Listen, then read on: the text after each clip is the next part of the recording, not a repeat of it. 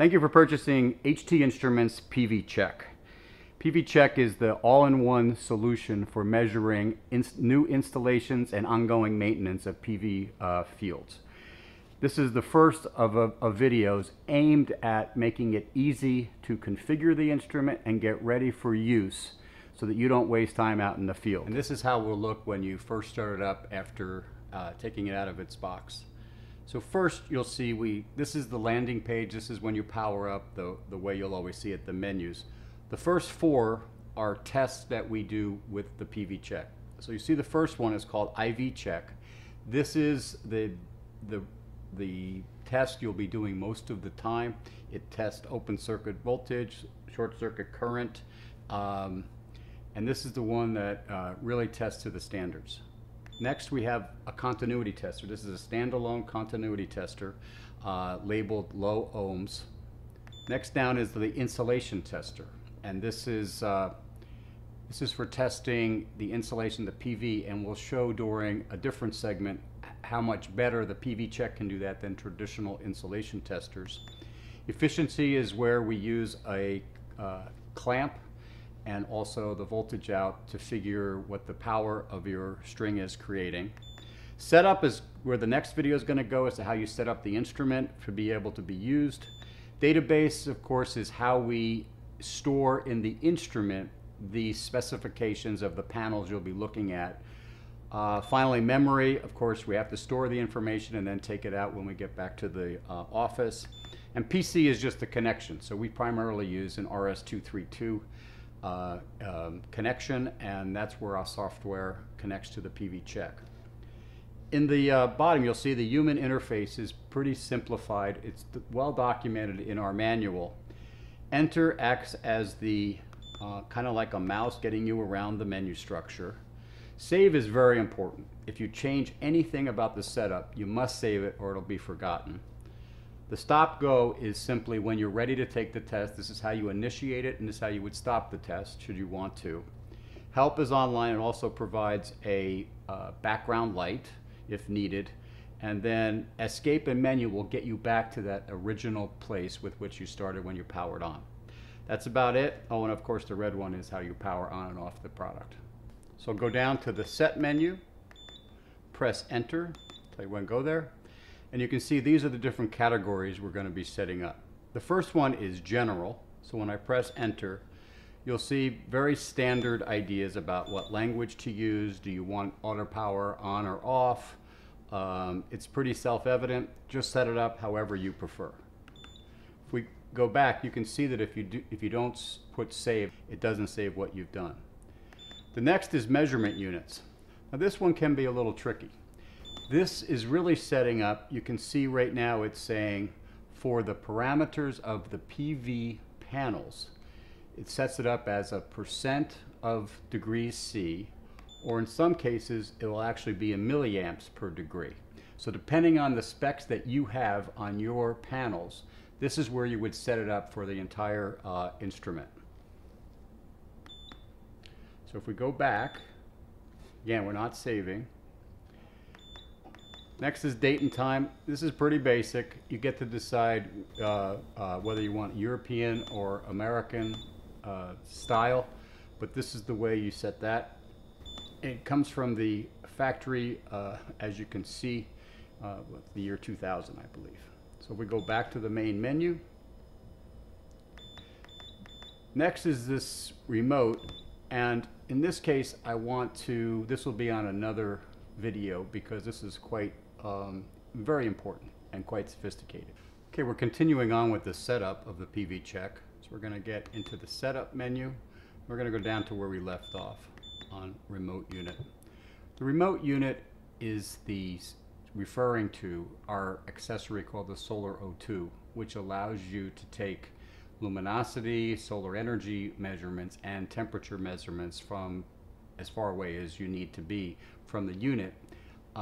But in this case, many people do not use it, and it's not a standard feature, so we're just going to say no and really go to the important part, which is placing the calibration factors in for our reference cell.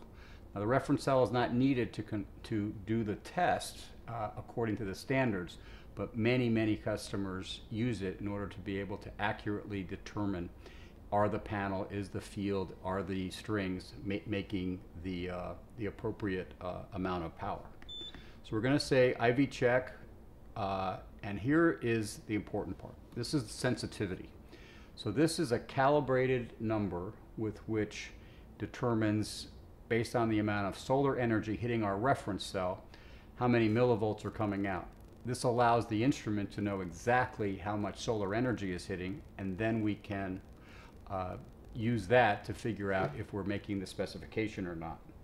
On this, on the back of our reference cell is where you will see these cal factors, and this is where you put them on by going up or down with the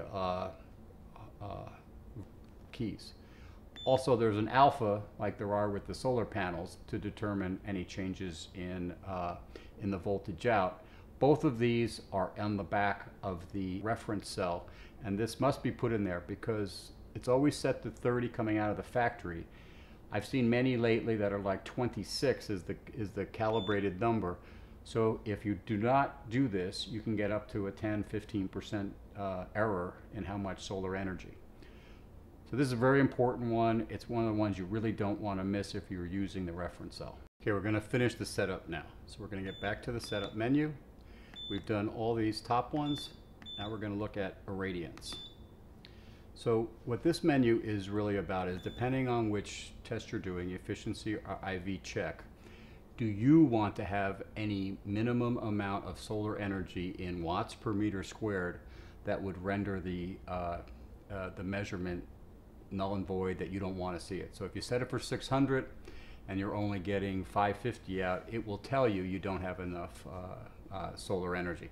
If you see that message as an error message, this is the setting that caused it. So you have to be very clear if you want that, to make sure all the users know that. Next, we're going to go to the final one, which is simply for the DC clamp. This is how we measure power. And it's really just a calibrated number of, and it's on the back of clamps. And ours are typically set to 1, but there may be other ones. So just in case, you have to make sure that if you're using the clamp, that it's calibrated correctly. And that's really it for the basic setup. Now we're going to move on to the modules. Thanks. Bye-bye.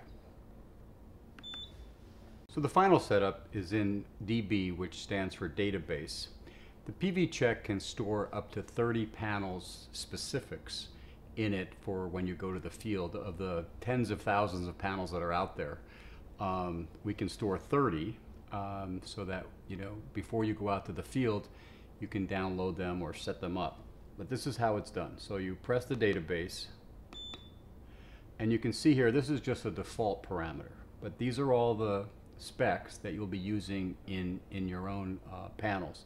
So it's power, VOC, the VMPP, all the specifications the manufacturer gives are put into the instrument, so that if you're using the reference cell and measuring luminosity, and this will determine how well you're meeting the standard test conditions from the environment that you're making the measurement. So we will show next how you can easily download this data from the PC and our TopView software. We're back in the main screen for uploading the information about PV panels. And here's the panel that I defined earlier. So I'm just going to click on that and say yes, put it in this holding cell. There it is. And then I'm just going to say, well, send it to the PVcheck. We're going to send it. So now these two, default and the one I defined, are in the PVcheck, ready to be used in your measurements. Okay, so we took the TopView software, we downloaded 2 definitions of panels, the default one and also the one that we defined, and we're just going to check, make sure that it's there. So we're going to go down to the database menu, press go, and you'll see right here it's that the one that we defined is the first one up, and if you scroll, you'll see that we also have the default. So indeed, the software sent it to the PVcheck, and here it is, all ready to go when you get to the field to make your test. And that's as easy as it is. It just, the TopView software really makes it easy to put in all the PV panel definitions you will need in any day, week, or month. And it makes it a whole lot easier to do it that way than to try and do it by pressing buttons on the instrument. So use TopView, that's what it's there for. Thanks very much. We're going to continue on with the setting up of the instrument for doing your testing. This one we're going to focus on the setting up panels inside the PVcheck, so you would have all of the manufacturer specification. In an earlier video you saw where you can actually put these in by hand through the PVcheck, but it's a little well, time consuming, and you'd rather not do it like that. So our TopView software is standard with all computer connected instruments from HT, comes free of charge, and really acts as the key way we communicate to our instruments. So you can see already that we have a USB cable connected through an optical link to the PVcheck. We also currently have the software TopView running. So we're just going to connect it to and start there. So you click this PC connection, and what you'll see first comes out is a list of all of our instruments that we support this way, and telling us to select what instrument. Basically you're asking what instrument are we looking for. So in this case it's PVcheck. We're going to scroll down, and here it is. Now you have multiple ways to do this. I prefer, because sometimes I don't know which COM port it's on, to press auto set. Auto set will look through all of the comms port and to try and find a connection. So let's see if it finds it. Yes, we're set up, and so let's see where it goes. It's working. Again, this takes a little longer than other ways. If you know the port, it'll be much faster, but it's going through multiple ports in order to figure out how to connect to the PVcheck. So you see here that it found our PVcheck, and it asks us a question: do we want to add it? And of course you do. So we click that, and you'll see the PVcheck now is here. This is the instrument, this is the serial number. So we're talking right now between the computer and TopView and PVcheck. We'll come back with how we set up a PV panel. Thanks.